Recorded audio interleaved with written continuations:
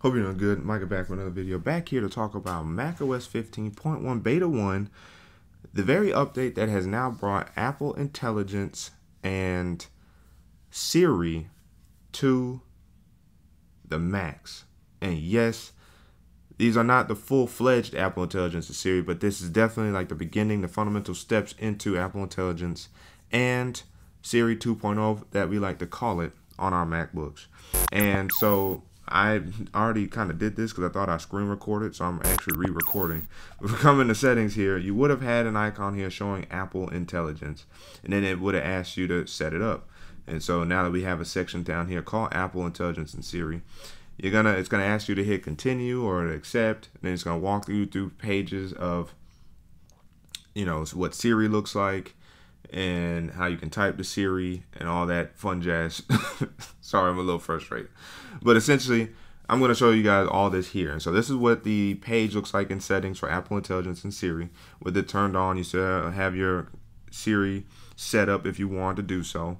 And then by minimizing that, that's what we're going to jump into first is Siri. Now, how I use Siri would be using my F5 key, pressing and holding. And you even get a nice little chime when you activate Siri on the Mac. And so by pressing and holding F5, you see it pops up with that nice little cue there, and then you can begin talking. And as you guys can see, it's in beta, but it is recording in this little text box here, and it does have a character limit. And so if I keep talking, you're going to finally see it stop moving at some point. So hopefully if I keep talking, the box will finally close down, unless that was just part of bugs, and this will actually keep going until I'm finished talking. And right now it looks like it's trying to, there we go, it finally cut short.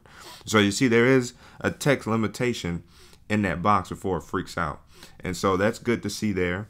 And one of the things that it's not quite good at on the Mac yet, it's definitely better in my opinion on the iPhone with iOS 18.1, is the contextual awareness, the contextual conversation with Siri. So let's demonstrate that here. How old is LeBron James? Who does he play for? Who drafted him?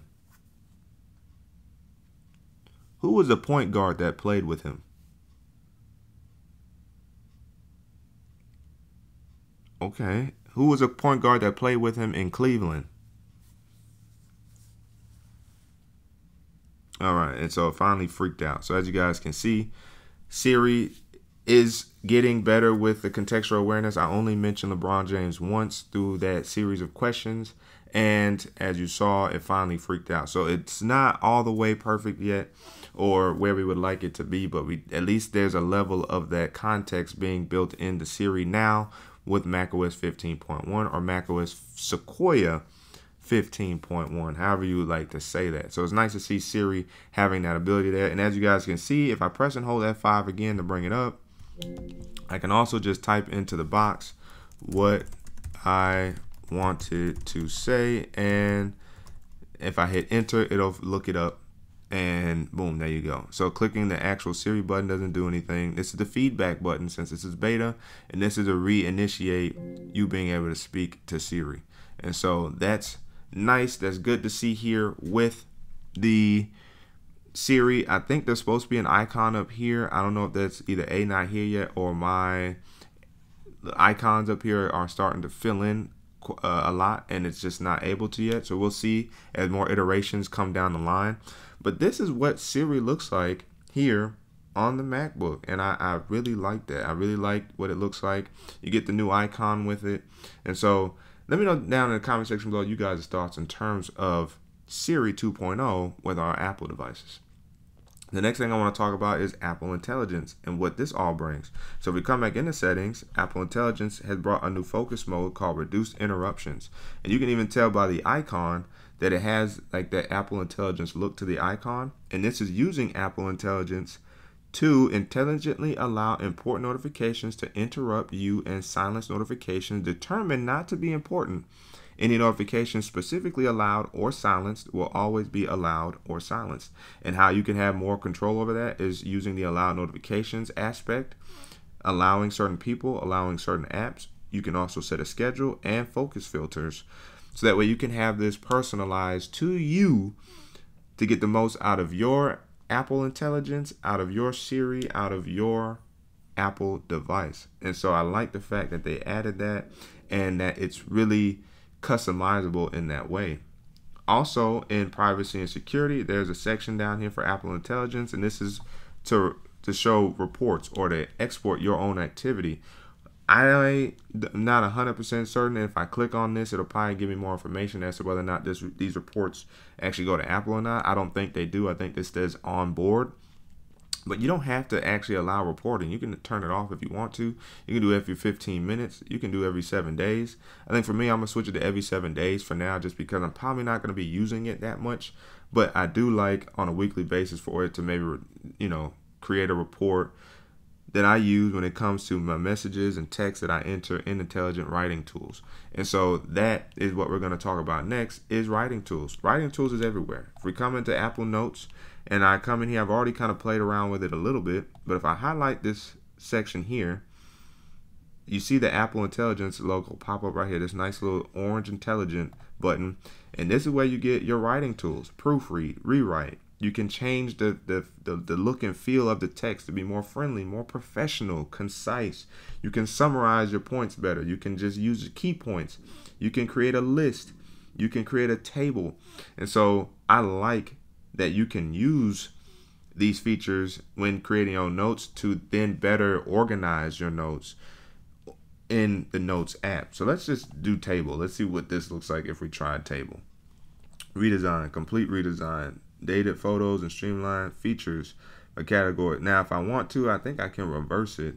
And so if I press, I do Command Z to actually, redo.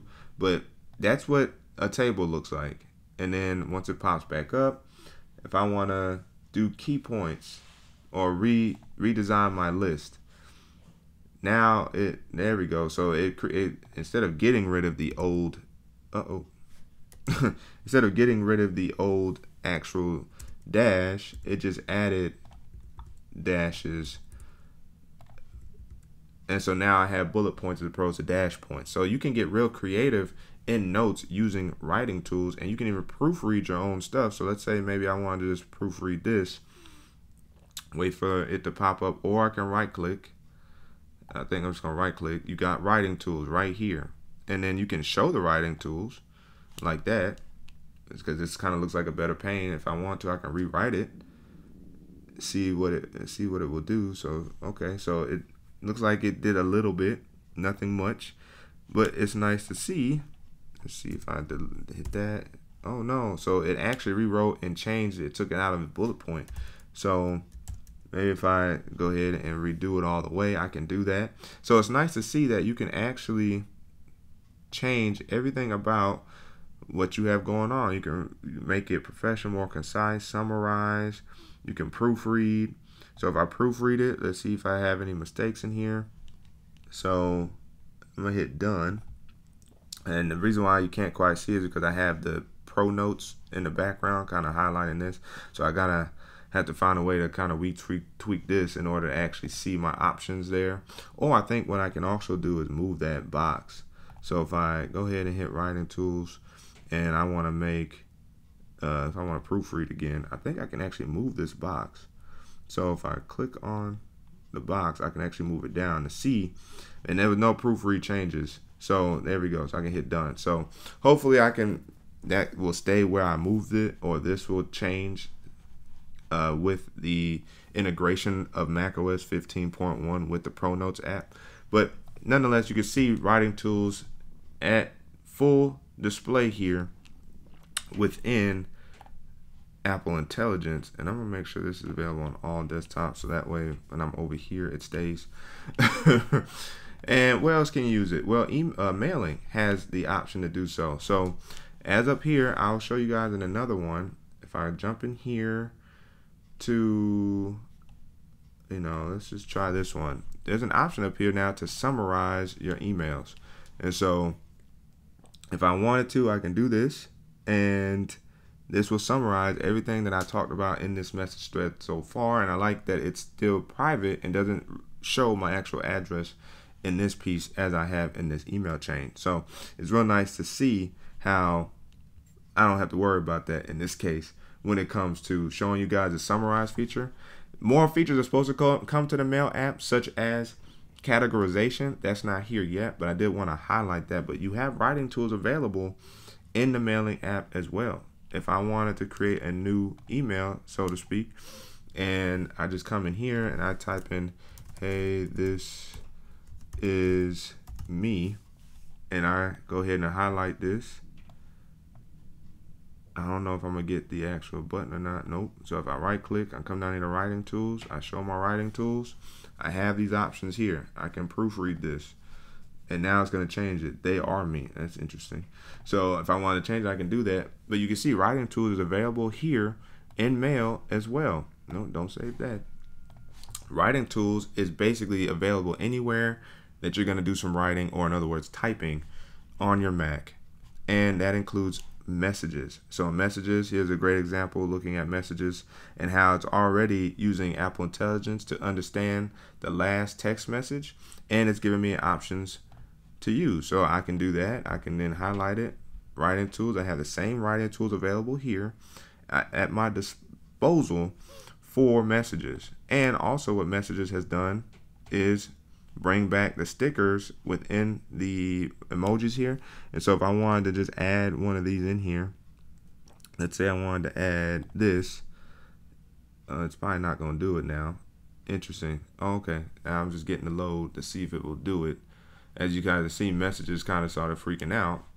Oh, and it did add it. So as you guys see, it will add it in line as an emoji. So I like the fact that stickers have now become sticky emojis, for lack of a better term.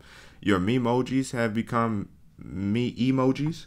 So you have that capability. Now I don't see that here quite yet. Now maybe if I scroll over or scroll down.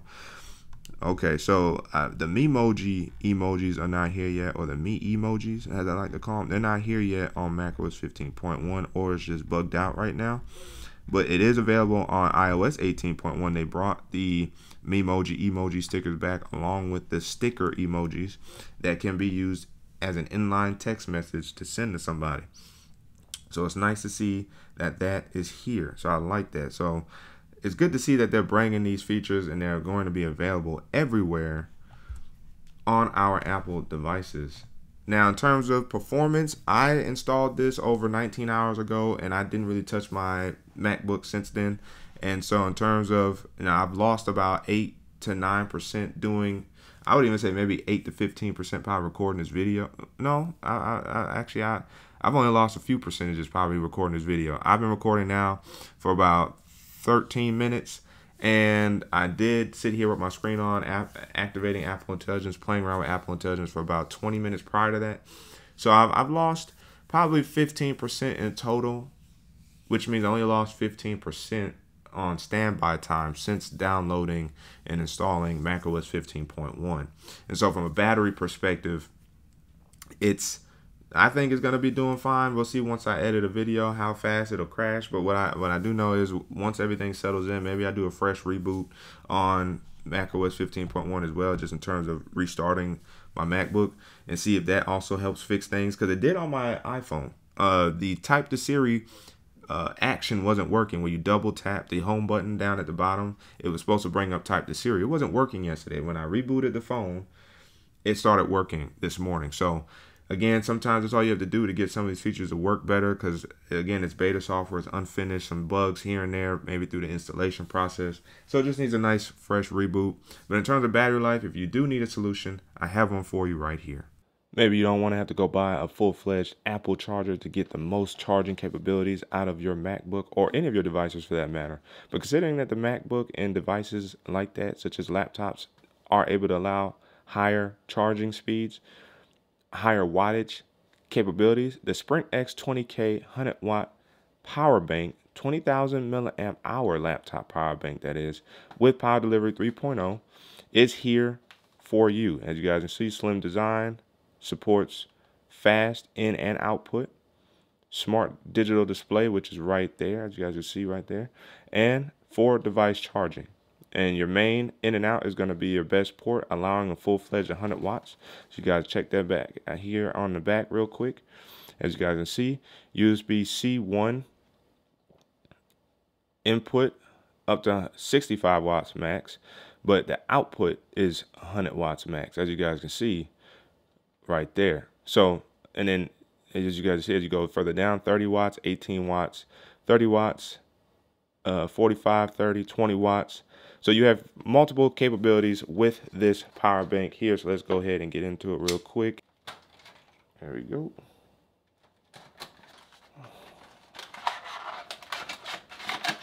And look what we have here.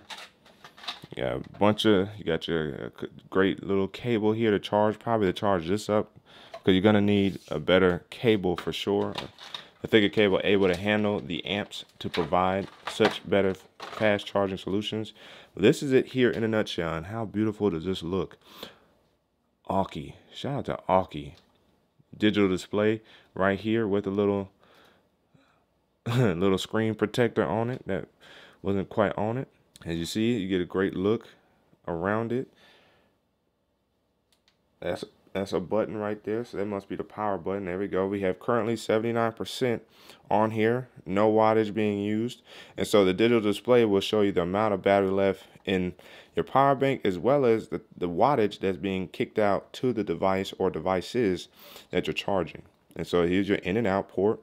So this in port is able to charge this at 65 watts. Power delivery, of course. Power delivery, 100 watts here. This is 30 watts. So get yours in the description box below. I have a link for you guys as well. So hope you guys will appreciate it. And again, have fun charging your devices.